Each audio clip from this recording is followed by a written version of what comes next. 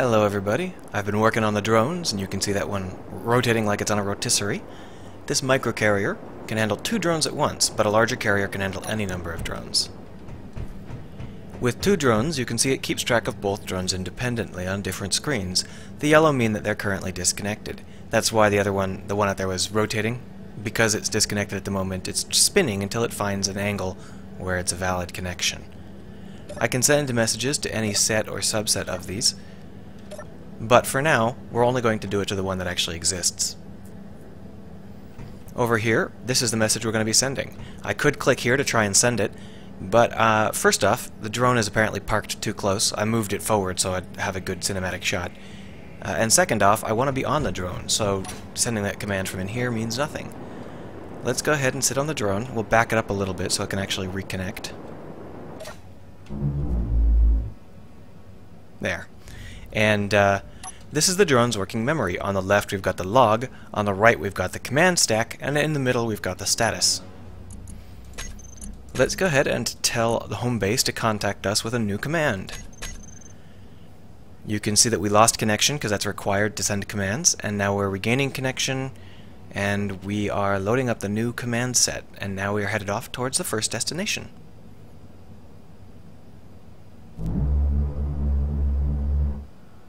There we go. So the way this works is it accelerates to a decent speed, and then it coasts. And that saves a lot of energy and means that these drones use almost no energy aside from the laser beacon. And there's also a command to turn the laser beacon off until you're done with all of this if you'd like.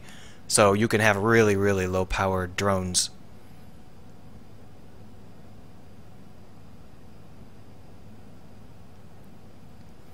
And we are arriving now, and we're moving on to the next one.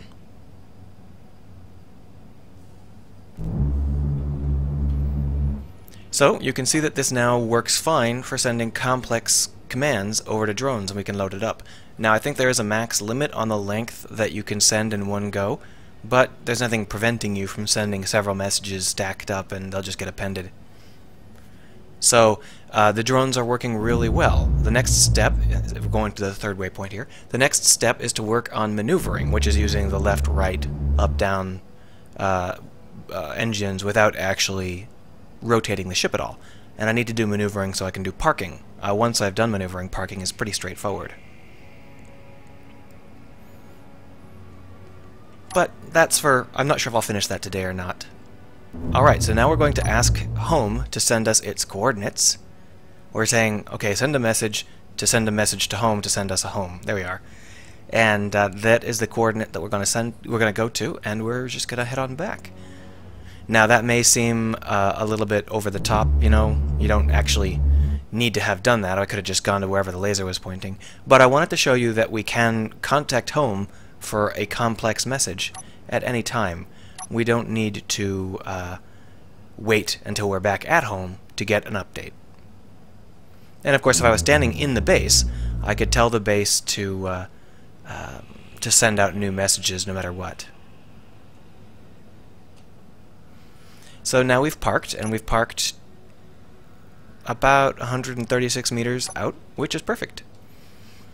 So that is how these drones work. They work pretty well. I'm going to work on maneuvering, and that will allow me to tell the drone to park at these connectors. And once the drone has parked, it will be able to do whatever it wants to do locally. And then I can tell it to disconnect and all that stuff, and it'll truly be automated, and I won't have to do any sort of work to keep the drones up and running. Anyway, Odin requires a lot of screens, as I may have mentioned. That's why I built this. You can see that here is Odin's log. Over here is Odin's status, which right now is mostly empty. I need 1 screen per drone, and 1 screen per command. Along with the commands, I also need a button to activate the command, and I need a light to make the command, to tell Odin to activate it properly and send it out. I could do that by just turning the screen on, but if I did that, then you wouldn't be able to see what the command is until you sent it, which is hardly great. I guess I could do it by turning the screen off. I didn't think of that. Yeah, I could probably optimize it away, but I do kind of like the way that these flash when you tell them to do things. So, if I were to... see? It flashes to let you know that it's working.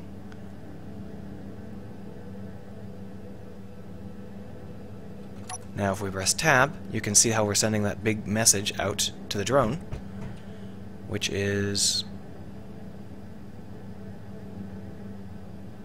oh, there, that's it. It's on its way. The same circuit we just did is going to go do that circuit again.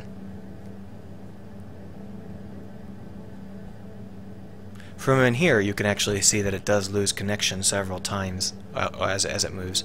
So that is the nature of drones. They work pretty well, and we are going to be making them so they can park. I hope you enjoyed this video, and I'm sure you'll see another one at the end of the day.